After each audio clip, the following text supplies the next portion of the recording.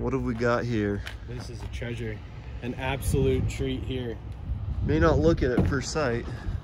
It's, you know, got some stuff going on here with its paint issue, and we'll call it character. It's got some character. It does have a little bit of character. This is an Infinity G35 that you picked up for pretty cheap. Yeah, this is the equivalent of a barn find for us. The most surprising thing about this particular car is that, maybe you guys, this is a little secret. Is that carbon fiber hood? With a big bulge in it. Is that this you know what car, a big bulge means. Oh, big bulge is nice. A full Stillen Supercharger kit on it. And that's what makes this a barn find, because that kit is worth well more than what you paid for this by itself. Plus the guy, like, I mean, he kind of didn't tell us a lot about the car. I mean, obviously we bought it for cheap and he wanted it gone, so we weren't going to sit there and pick his brain about it. But apparently this Supercharger has been rebuilt very recently, so all that stuff has been redone. He was having issues getting it to run.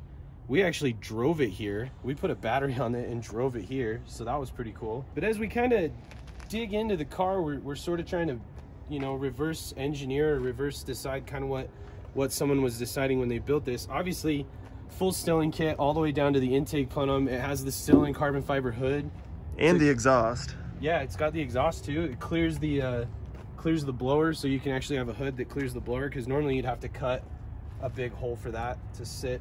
As far as the interior goes, if you come in here and you can look, the headliner is actually all suede. Suede headliner? Yeah, this thing's got complete suede headliner all the way down to the pillars and whatnot.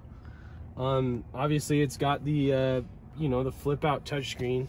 We're thinking that this was probably around a 2005 or a 6 kind of a build, back when all this stuff was new and trick to have.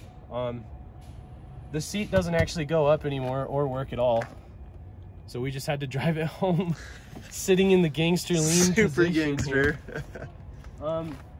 Overall though, the car is actually in decent shape. It looks like it's been sitting outside. The driver door's a little rough. Yeah, it got hit in the driver door. So now we get to do the nitty-gritty fun part of figuring out what is wrong and why he wanted to get rid of it for so cheap. Yep. Is it hot? Yeah, no, we got a title for it. It's good.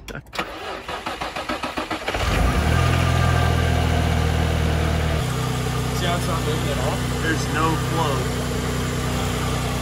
And I don't know if maybe it uses the heat. It slowly heats up and that just circulates it? And then it circles itself. Yeah, this seems like it would be so much more efficient with the pump. Yeah, that normally they do. Like anytime we do these on the drift cars or anything, they've got an external pump. We can turn the pump on and flow it through. But the car seems to run pretty good. You can hear the exhaust leak coming out of there. Oh yeah, I can hear that. You can hear it blowing the exhaust. Yeah. You can hear the blower really good up in the front.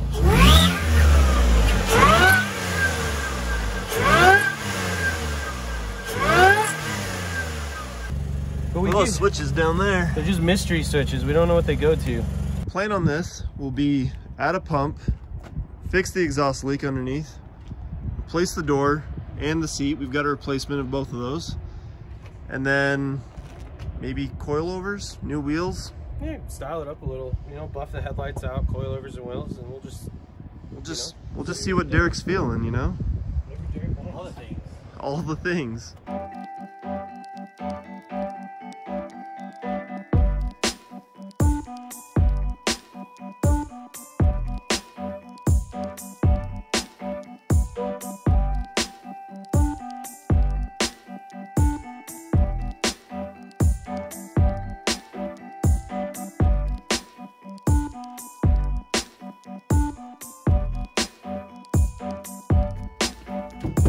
Dented door, not dented door. And the seat is in. It doesn't exactly match, but I think it still looks pretty good. We still have to figure out how to make it work. So it doesn't work? Unbeknownst to us, apparently different model years had different plugs on the bottom of the seat. So even though this came out of This came out of a 4-door G35 from the junkyard. The main power plug isn't the same as the main power plug on the seat we took out. So as of right now, it doesn't move, but it's already a huge improvement because it's not in the sleeping position. So we're gonna pull that back apart, and then we'll basically get a wiring diagram, and then we'll just put the old plug on there. So that should all work when we're done. The door swapped over. The windows are having a little bit of an issue. This control panel right here may have already been bad, but it's not controlling these front windows. Yeah. We'll get a new one and swap that out. And that's another problem that we're finding is, like, must be a common issue on these, is that those are always seem to be broken. So we'll just have to keep playing around and trying our luck with junk ones, or buy one off of eBay or something. Next step, sorry we didn't film gutting this all out, but the struts are all gonna get replaced. And what do you got in store? Yeah, so on this, we obviously we wanted to alter the look of the car because it was bone stock and like a 4x4. So what we're actually gonna do on this to keep a very, just like a stiffer stock height or a stiffer stock ride, we're gonna put 350Z coil, or 350Z like factory suspension on this, not coilovers. But the 350Z struts lower this car between 2 and 3 inches. Is that just a direct swap with those? Yep, they bolt right on. So 1 bolt here, 3 bolts there. We can swap our struts out and basically play around and see what we want to do with it. So these were the factory wheels that we had on the car, obviously, when we bought it.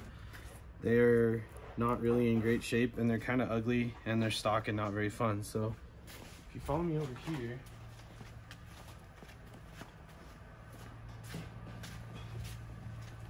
we call this the pile of wheel. Work CR Kais to race G games to E-wings, just all manners of ritzy, nice, expensive wheels. Those don't look special. Yeah, those are factory RS wheels off of Subaru. Those ones, they won't work. We have the 57 Extremes. Anyway, so the fun part is now we get to kind of pick and choose what we want to do. So these are 19-inch wheels, which is, for kind of what we do at the shop, we don't use 19s really all that often. So this was sort of my choice. So for drifting, that is, right? Yeah, most of our cars, most of the drift cars and all that stuff that we do use 17 to 18-inch wheels. So really, these have been kind of just chilling here. So I kind of want to see how good they look on the car. So as far as the styling goes on a G35 sedan, it would be considered, I think, more of a big body car. So 19s are obviously going to be filling up that wheel arch a little bit. So it's only going to be, you know, not too much lower than stock. But if you take a look at that, I think that's going to be a pretty decent look for that car.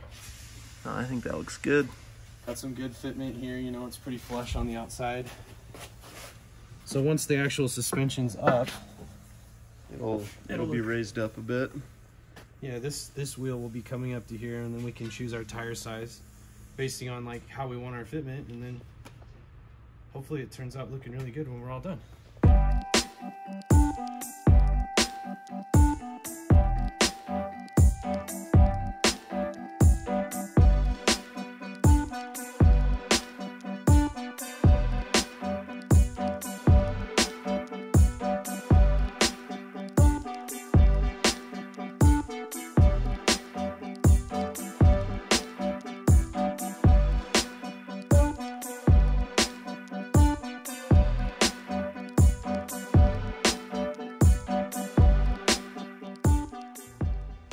Baller. Yes. This is what she looks like with her new shoes. I got new shoes. It's got new shoes. These are... I feel left out now. Whoa. Man, those are whack. That looks pretty good, though. It's sitting just a hair lower than it was before. It's not... We still got some gap there. There's quite a bit of gap still. We got plenty of clearance. I mean... It just depends on what we actually are going to decide to do with this car. I had never put 350Z suspension on a G.